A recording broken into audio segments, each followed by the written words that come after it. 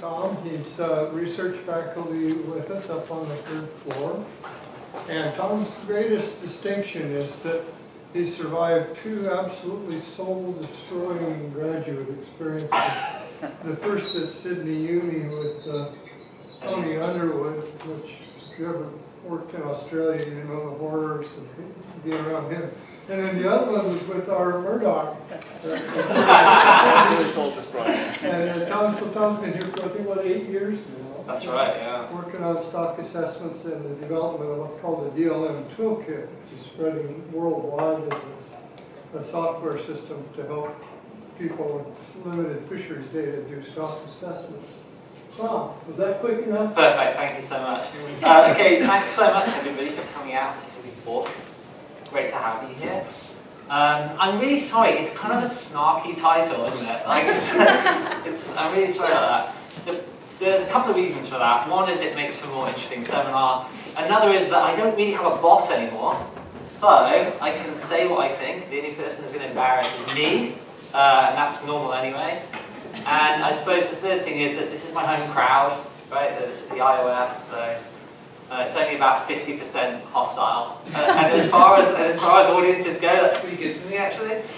So we've already had the good, the bad, and the ugly from Marie on state space modeling, and I just racked my brain. I was like, I need a face for each of these. I need a face for the inconvenient, the incoherent, and the inexcusable. In the end, I only needed one. There he is. I think the inconvenience being a little kind, actually, but there we go. So today we're going to be talking about operating models and MSC, so let's all get on the same page about what this is, okay?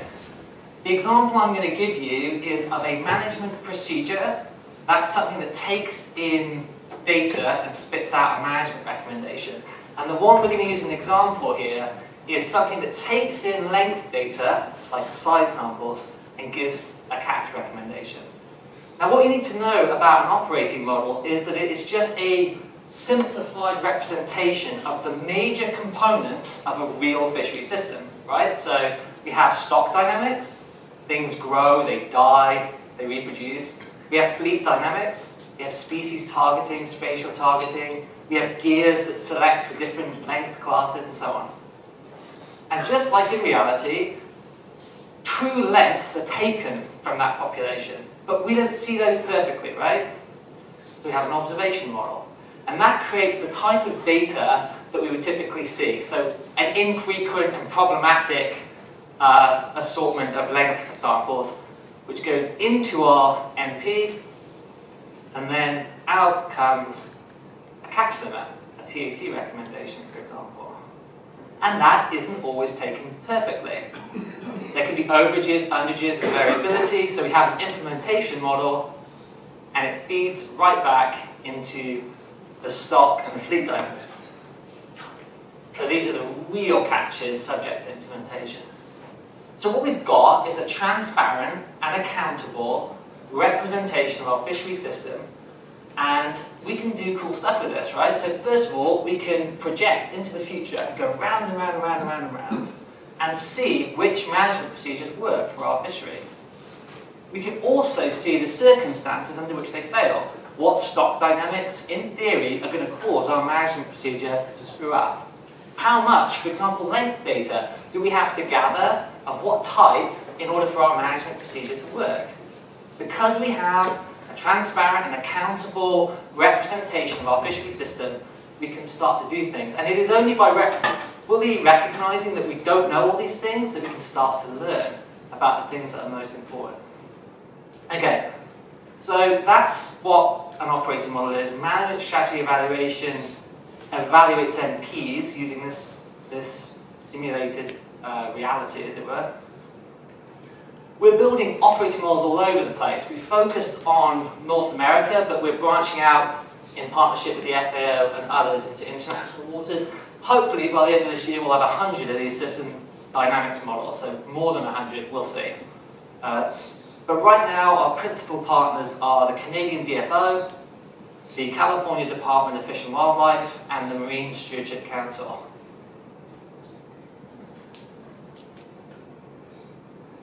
For this first part of my talk, we need to identify some players so I can demonstrate some points. These are what's going to show what's inconvenient. We're going to simulate an assessment.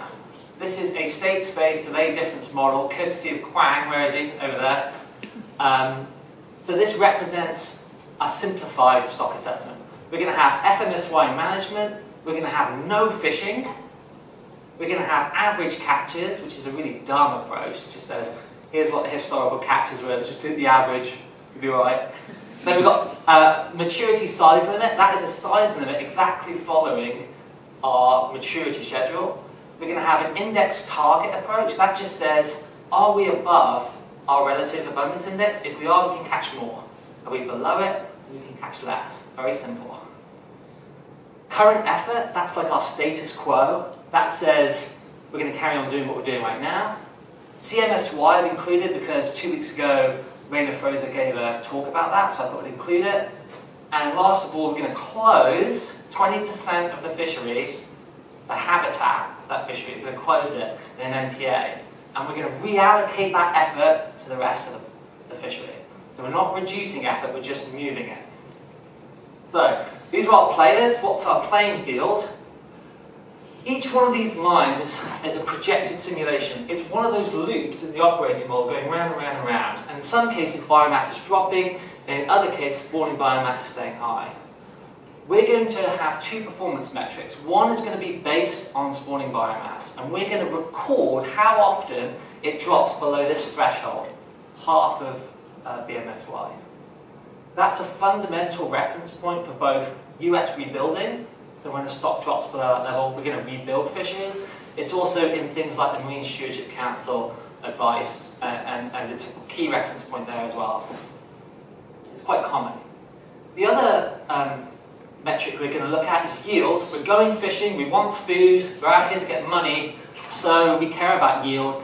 And exactly the same way, we're going to monitor yield, but this time we're going to work out how often in the part or the size of it in the last 10 years. We're going to call that long-term yield. And that's just how much yield we got at the end of the time period. That's a really useful metric, because if you think about it, if you overfish, you crash the stock, you don't get good long-term yield. If you underfish, you don't get lots of yield because you're fishing lower than you could be.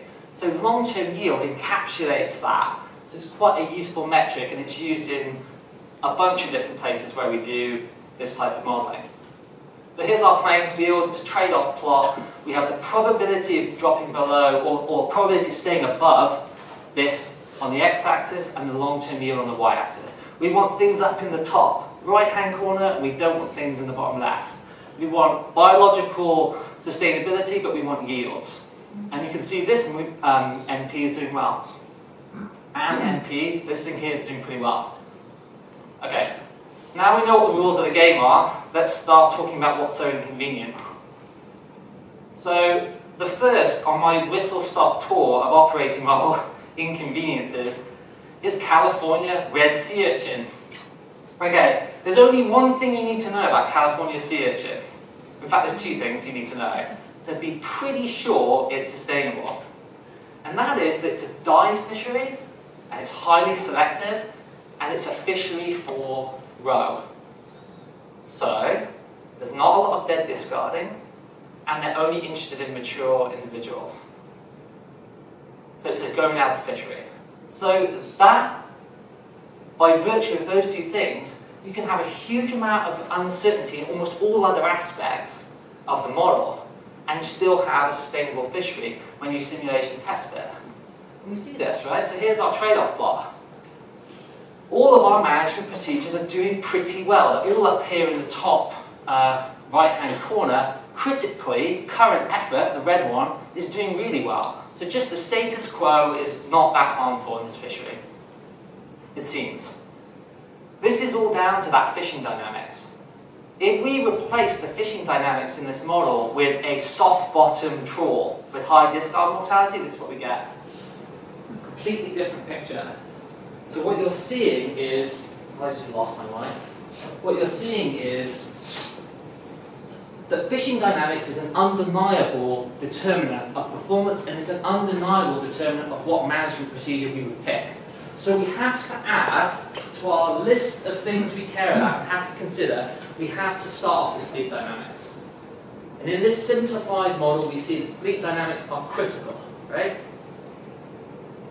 Onto Atlantic butterfish, here we are on the eastern seaboard of the USA.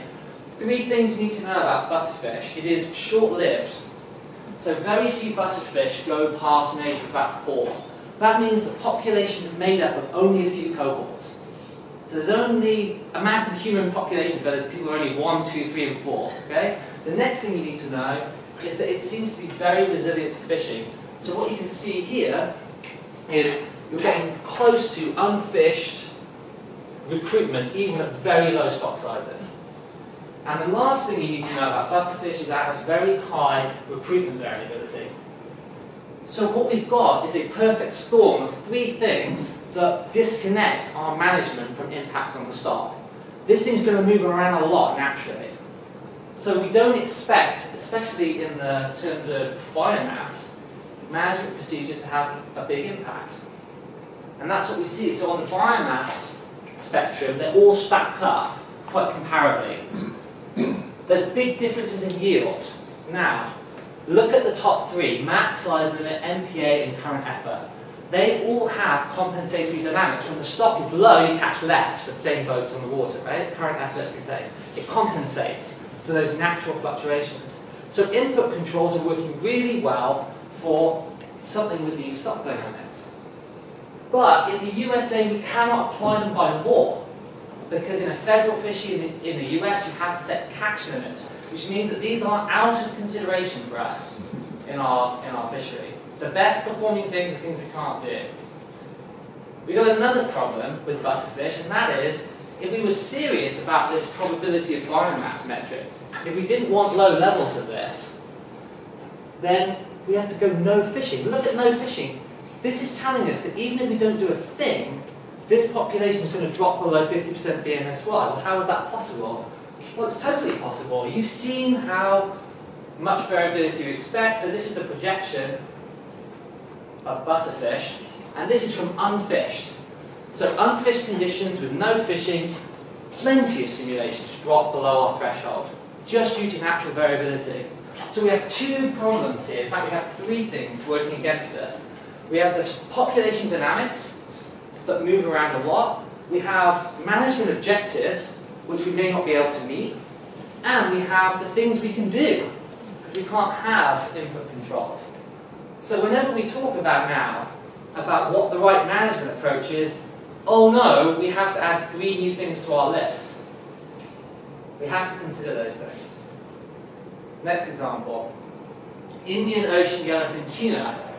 I put this right after butterfish because it has the same resilience to fishing and it has the same recruitment variability. So, but what's the difference here with butterfish is that it's slightly longer lived. So just that one aspect of it is completely different from butterfish.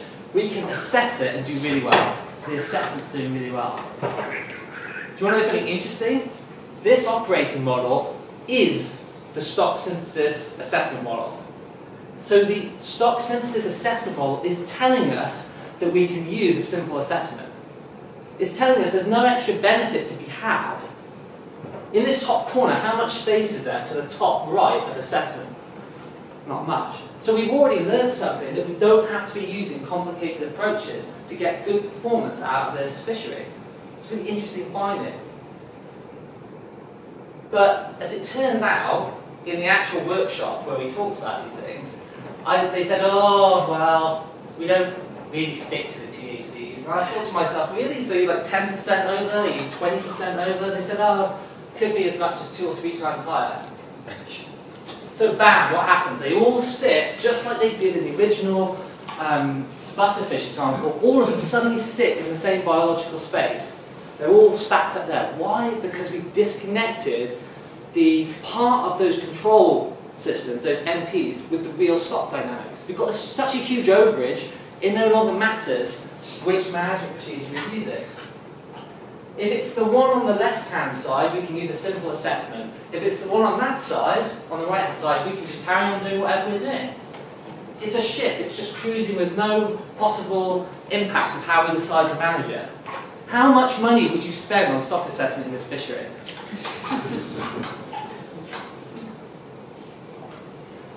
Okay, so now we've got a new thing to worry about. It matters how well we implement our management. That's going to control what FP we choose. And it's going to interact with population dynamics. Welcome to the world of warty sea cucumber. This was Adrian's pet nightmare. Warty sea cucumber in California. We know the catch history, kinda. We know the CPUE, kinda. And we don't know much else about it.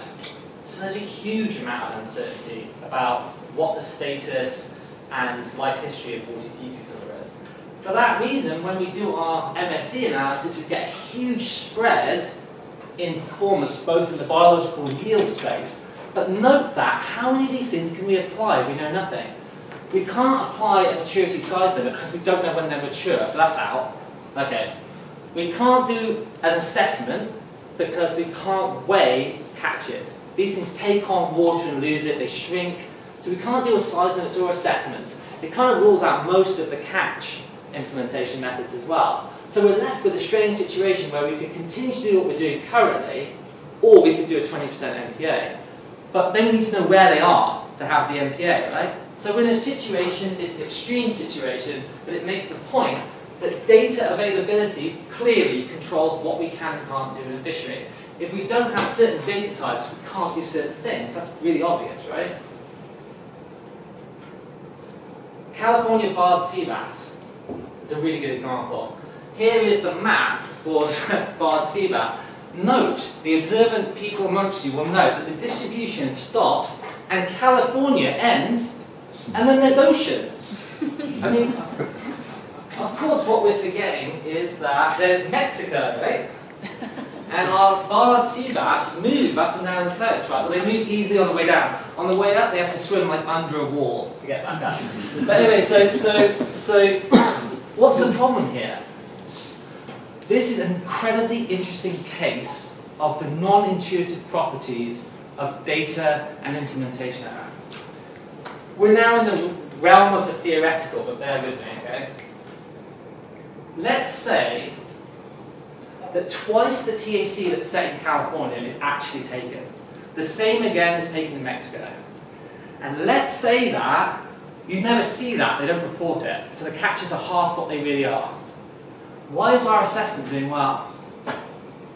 It's doing well because it sees a small stock, it sees half the catches. So it sets a small TAC, which is then doubled, because they just take twice as much, but then they feed back into it half the catches that were really taken. It's fine. Balances itself out. In any fishery where the fraction that's taken, the overages, the implementation error matches the underreporting in catches, if it could do that, you don't have a problem.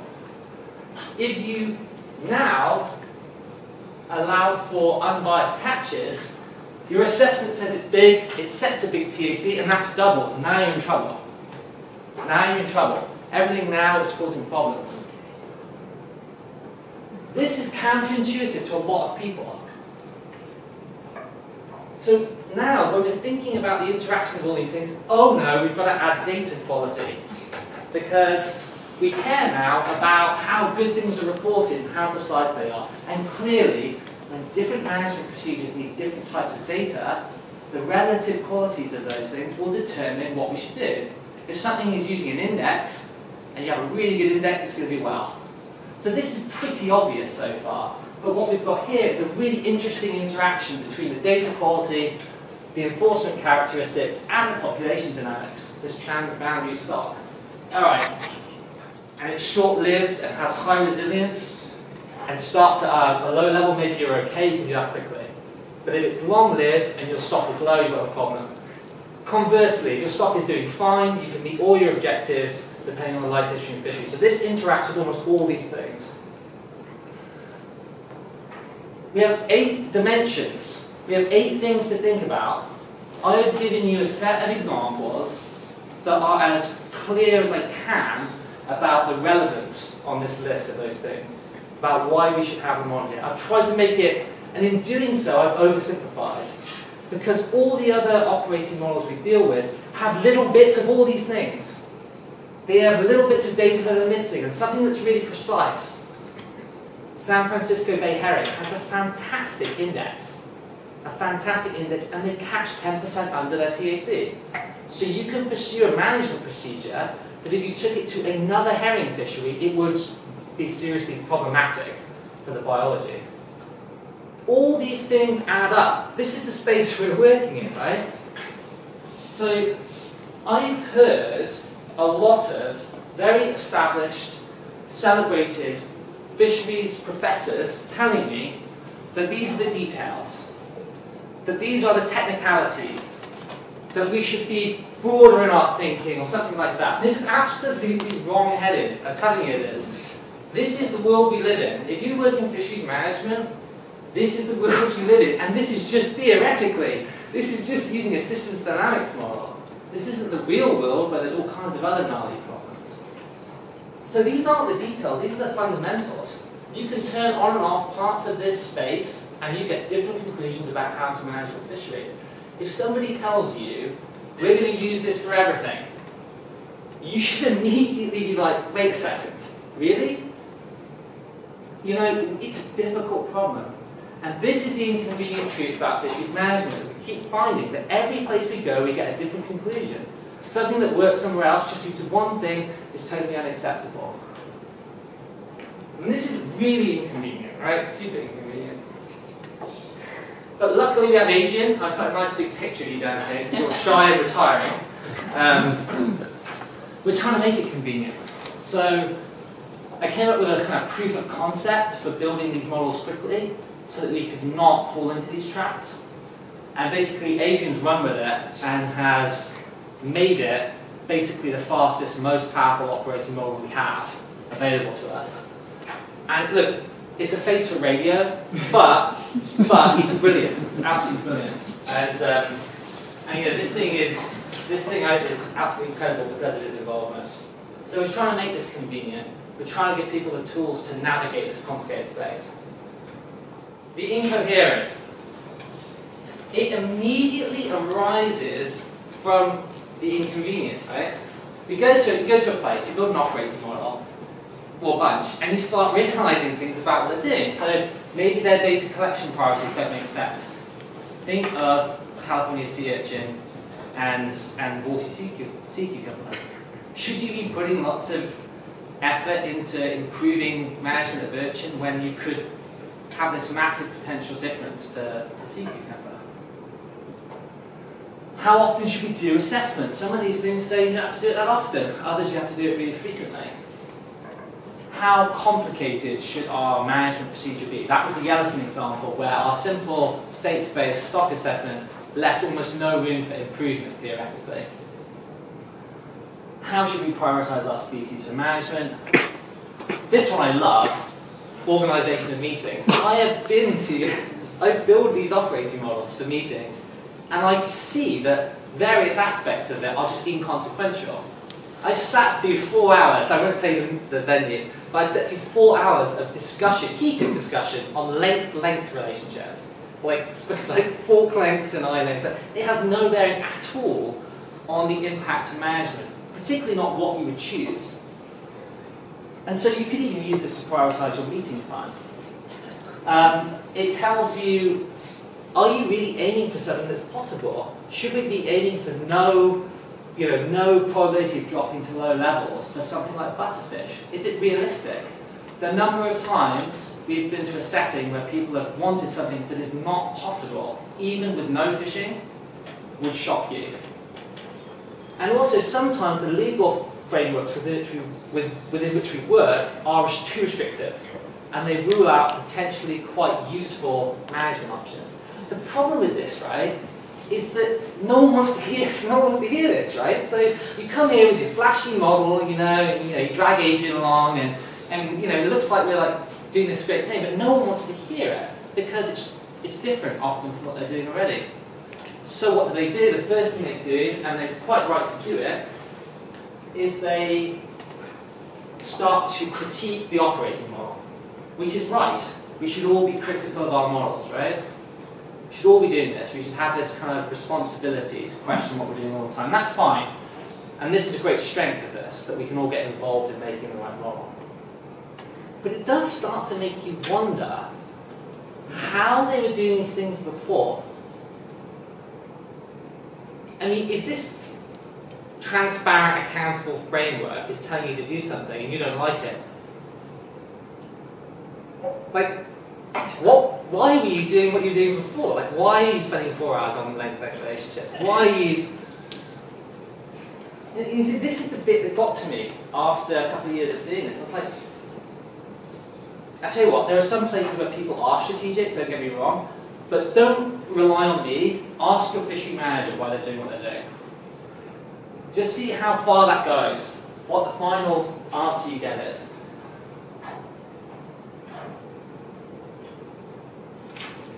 And the answer is they have an operating model. They have one. They have an operating model. It's in their head, right? It's an idea about how systems work and what the impacts of management would be. It's in their head. It's a working paradigm, an average fishery concept. The argument I'm making is that we're asking too much of people to operate and think reliably in this very complicated space. That's the argument I'm making.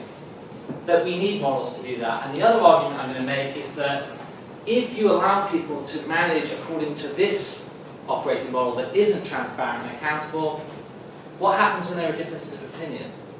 How do we resolve them? Okay. Here's a really good example of some incoherence, right? So in a unnamed management setting, they flew a lot of people in to have a harvest control rule workshop.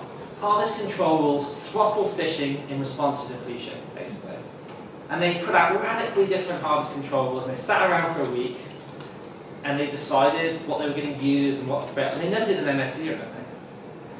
That's all the harvest control rules, piled on top of each other. That was like, what, $100,000 or something? You see, it's all very well until you start seeing the amount of money that's being spent on things where people can't really say why they're doing it. The average fishery concept says we have to get a survey for everybody, it has to be every 2 years. We have to have this many length samples. We have to have a stock assessment, that's best. It says all those things, and yet I can't find any such generality, even in the theoretical models that we're building. Here are 3 findings that are designed to irk you. Let's say stimulate your internal operating model that you work on. If you're finding yourself getting annoyed right now, ask yourself why. Because even 2 years ago, I would have found this annoying. And when I explain it to you, you'll go, oh, okay, well, okay. But I had to explain it to you, right? So more data can be worse. There's 3 parts to this. The first is that clearly more bad data is worse. You would be shocked, however, in how many settings people say we need to get all the data into this model, everything, all of it. We need to get all of it. And you would say to them, well, that index is pretty unreliable. They're like, no, we get it all in there. As though somehow that data can be non-informative or helpful. But of course it can be misinformative, right? Bad data can tell you the wrong things. If you know that, you just don't include it. The second type of data that can be worse is clearly a misallocation of data. You're spending your time improving a particular assessment or process, and you're not spending it where it could be used. It's making no difference. That's pretty obvious too. But the third one is really counterintuitive and no one likes it. And that is that more good data can be worse. And this is the bit where you're like, what are you talking about, right? So, I've heard at least 2 very celebrated scientists telling me that if you provide perfect information to all of your management procedures, they'll all work really well. I mean, that is a staggering amount of crap. Because if you look at the trade-off places, we know that some will work well and some won't. They have a risk profile. They have a risk profile that is specific to the operating model conditions, right? So the idea, if it's doing something risky, let's say only something risky is available to you, if you give it more quality of data, you're just feeding the beast. And it does what it does better. And so it's going to overfish. It overfishes more regularly. And we see it. We see negative value of information. People don't want to see that. It makes no sense to them. They get defensive. MPAs can be harmful. The debate about MPAs goes on and on, right? These are marine reserves we're talking about. But generally the debate is about whether or not they are of no benefit or some benefit. We don't really recognise that there could be admittedly rare situations, although not that rare actually in the world I work in, where they could be harmful. I want you to take a specific example. An otherwise rational person I've spoken to will agree that we have a growth overfishing problem in bluefin tuna. We catch them too small. They'll also agree that we're worried about bycatch as a primary conservation measure. And they'll also agree that post-2009, TACs have been restrictive for bluefin tuna. They're meeting our conservation goals. We're underfishing. We expect it to rebuild, even though the assessments are super uncertain. Those three things, and yet they will promote a spawning area closure for bluefin tuna. What does it do?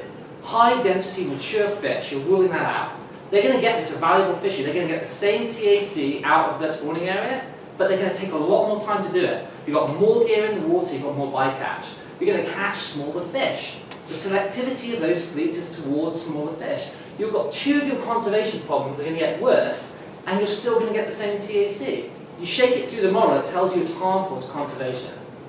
Now that's a space where you would hope, as an advocate for that policy, you could work that through. It's not that easy. But that's why you need to build the model. So you want to make sure that what you're promoting and what you're asking for is consistent with what you want to get. And sometimes, even things that seem obvious aren't obvious.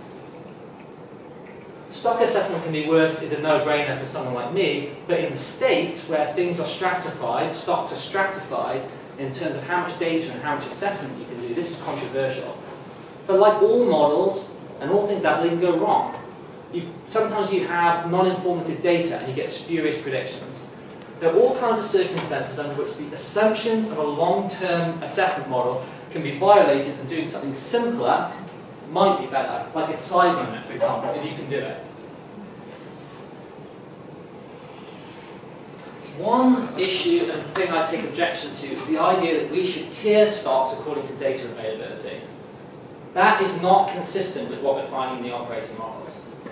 The idea being, in the US and the EU, that you have precautionary buffers and other things set up around how much data are available for your fishery. There's one reason why I don't like it. First of all, we prioritise data collection in the most economically valuable species, right? So we've got most data for the biggest fisheries, most important fisheries. So by tiering by data availability, we're tiering by economic value, we're just laundering it through the idea that there's more or less data. Let's just say what it is. We're putting a priority on the things that are more economically important. The other problem is it doesn't get to the idea of information. Here's a really simple example. This is our true dynamics. It's intricate, it's complicated. We're never going to get there fully. Here's our operating model. We can take 3 cuts at this, just like we did with urchin as an example that you're familiar with now. We can know that there's minimum bed discarding. We can know that we have certainty over the size of the maturity and it can be enforced. We know nothing else. Whole square parts of this sculpture are left untouched, and yet we can have confidence. That's a data-limited fishery by US management, and yet it is information sufficient. We know we can achieve our management objectives knowing just 3 things that would disqualify it from being considered in certain risk categories. We can spend our money doing something else, is what I'm saying. So there's an allocation of resources issue. In the States, maybe it's less of a problem because they have more resources, but in Canada, it's a serious issue. Here's another example where we've got stable effort historically, we don't have a big overlap in the stock, perhaps we know that the mode of fishing is going to stay constant.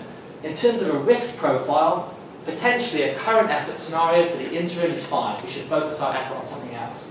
So what we're doing now is we don't have one-dimension data, we're accounting for all these intricacies in how we assign resources, risk, buffers, and everything else. And that's what DFO's doing, and that's what California Department of Fish and Wildlife are doing. In many ways, DFO and CDFW are charting new territory. They're saying, let's not have some simple stock tiering. Let's build operating models, and let's allocate our resources. Let's do our strategic decision-making according to these systems models. Because things are complicated, and we don't have finite resources. And Quang is doing sterling work in this regard. He's building all these assessments that you could use into a new thing, MSE tool. This is like the evil twin of DLM tool, and he's building all these assessment models in to work out when you can justify spending the money and when you could do something more simple.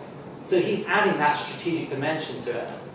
But there's a more serious issue here, and that is like, if we're making decisions, I mean, a public company, if you make a decision that's not transparent and accountable, and it's the wrong decision, you could be fired, right? And that's just a public company. You can buy and sell those shares on the stock market, right? Like, it's not... If we're talking about natural resources managed in perpetuity with, you know, obligatory contributions, taxpayers' money, transparency and accountability seems like a key part of that management process, or should be. And that's exactly what DFO and CDFW are moving towards. They're going to tell you why they're making the decisions they're making. You might disagree with the model, but you can see it. You can see what went into their decision making. So on to the last section, inexcusable. I want to be really clear, as quickly as I can, that the inexcusable is not actually productivity susceptibility analysis. Okay. I want that on YouTube or whatever it is. But let's talk a little bit about PSA and the idea of something like PSA. This thing was brought into place in the northern prawn fishery because there was a legal requirement to evaluate risk to all these bycatch species. So they came up with a tool, it was quick and fast, they could defend it more or less, and they went ahead with this thing. And Stabutsky did this, came up with this qualitative scoring system where they had 7 attributes relating to fishery susceptibility and another 6 to do with how well the population could recover. And what they did is they said you could add these things up essentially, I think it was multiplicative the first one, and you could get an idea of risk at the end of it. This was later developed into a thing called PSA. It's a very similar idea. This is what it looks like. Look at that reference, by the way, 2007. And sorry this is so small, you don't need to look at the details. All you need to know is that you ended up with 7 attributes for productivity and another 6 for susceptibility. And that you could score them in the 1, 2, and there's another one all the way over there, 3, for each of these things. Things are not looking good from my perspective, given the things I've just shown you. Let's start thinking about some of this. First of all, look at the criteria. First, most of them are static. So you would score a fishery that had never been fished, ever, the same as a fishery that had collapsed, the same as you would score a fishery that had recovered. That means that fishery risk is a function of this and fishing.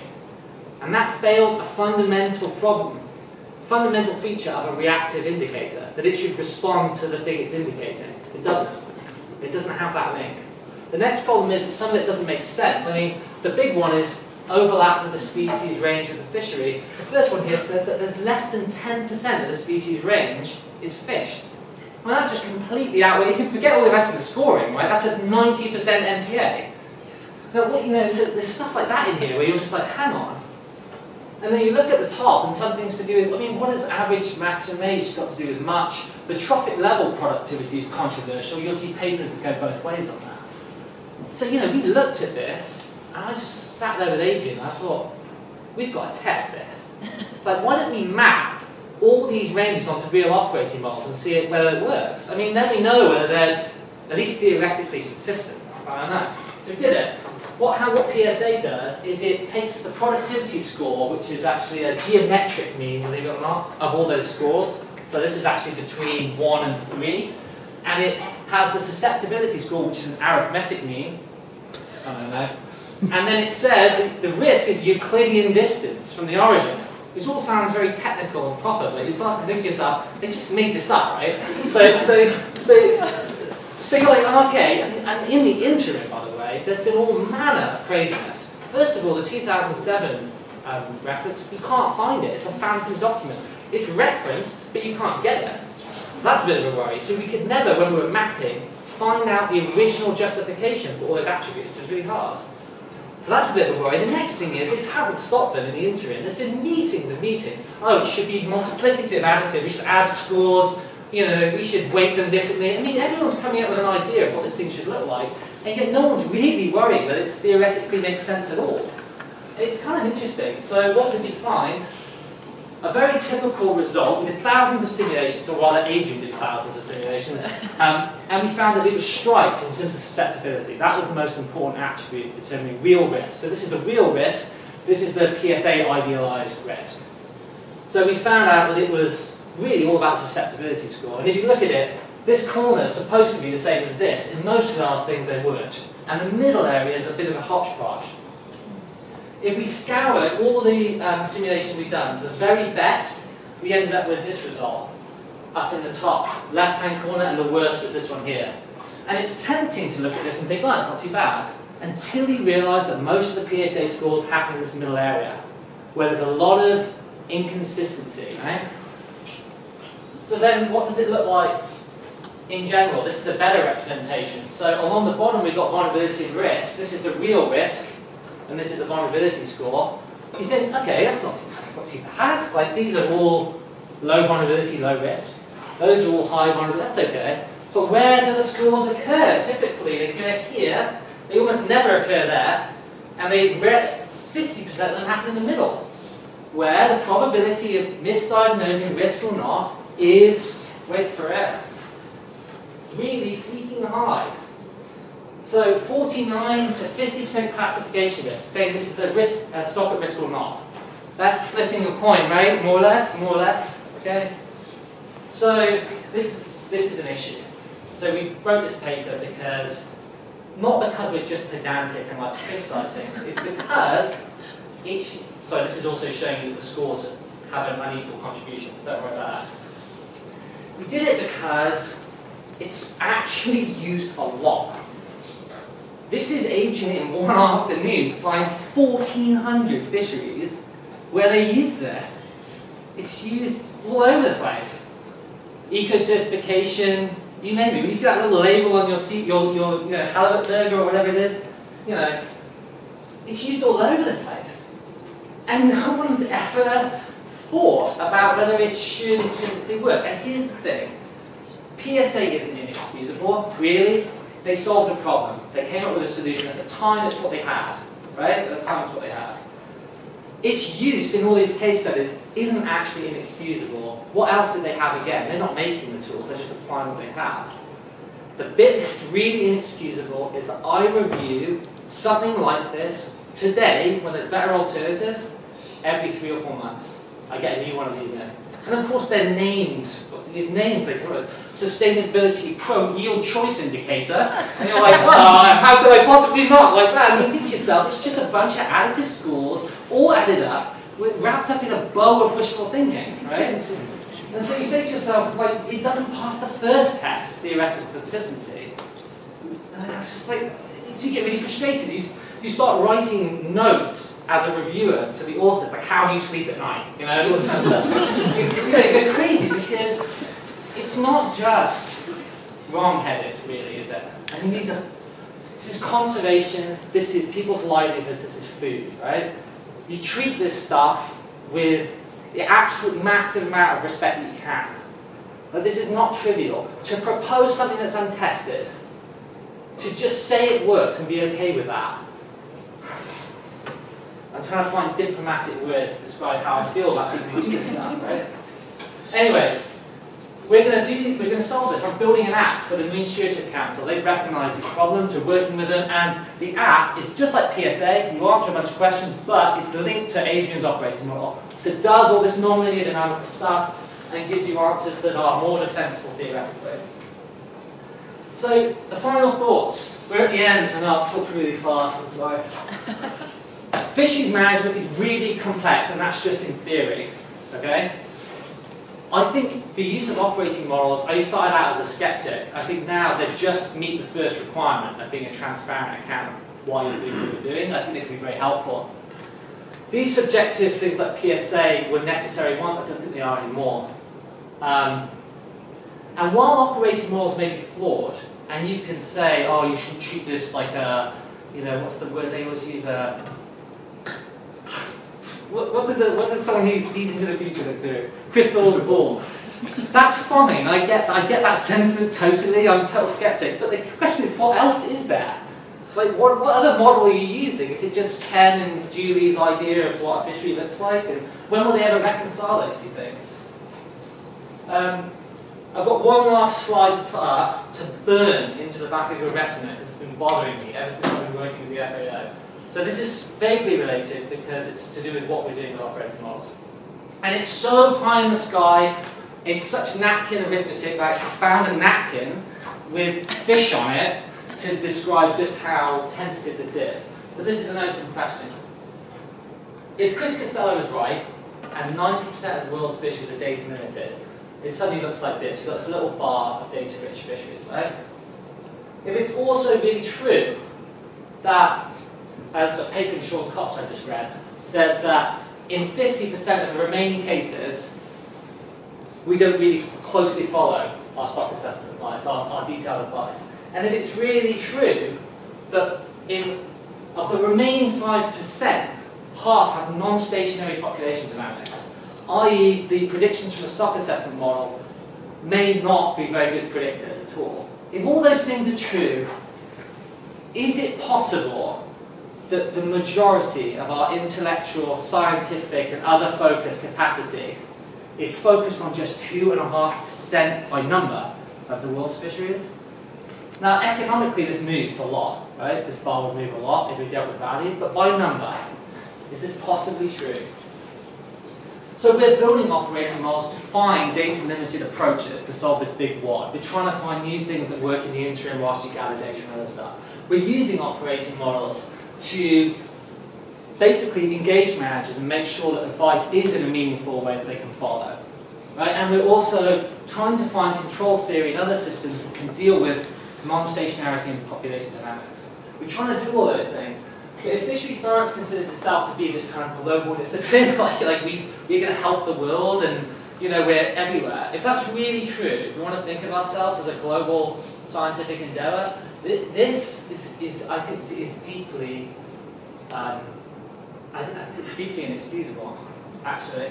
Anyway, I'm going to leave that there. It could be wrong, but I just want to just sit there for a bit, and I want to thank you all for coming. Thank you very much.